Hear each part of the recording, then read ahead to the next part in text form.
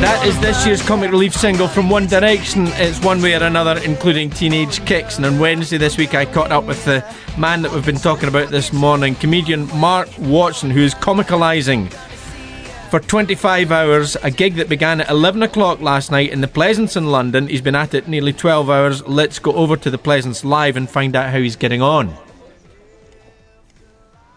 Hello. Hello, Fred. Mark!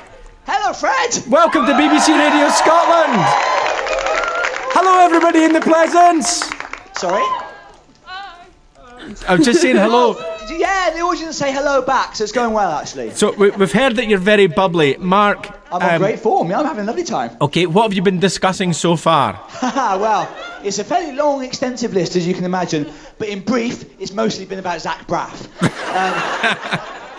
Because we've made a concerted attempt to get him to come because we know he's in London. But among other things, we've discussed making a house out of cake. Basically, as you know, a lot of people are doing challenges in the venue. In fact, there are two people that have been hugging for 25 hours already. Oh, how lovely. And they're about to hopefully have an officially ratified Guinness World Record. Right. So that's a current talking point. Can I just ask, because I first have heard of the huggers, did they know each other before they started? They did. They're basically a hugging team that signed up to do this. In fact, they've previously been hugging world records holders. Then it was taken away, but we are within seconds of getting it back live here.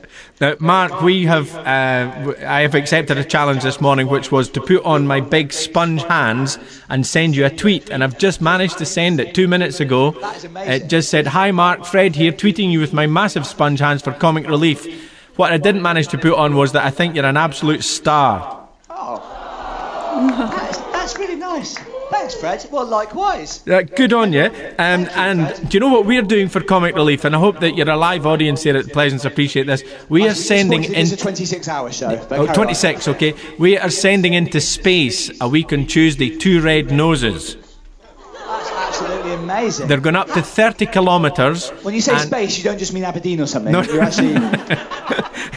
No, it's space bar. I got it all wrong. How are you doing that? Have you got a rocket, Fred? We've got weather balloons and helium, and they're...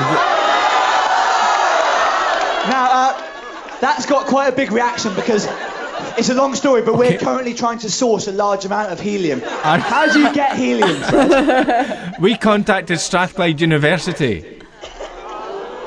But if they've got it, that means other universities nearer to us will have it. We're going to tap up universities for some serious helium. And I wouldn't go to the London School of Economics.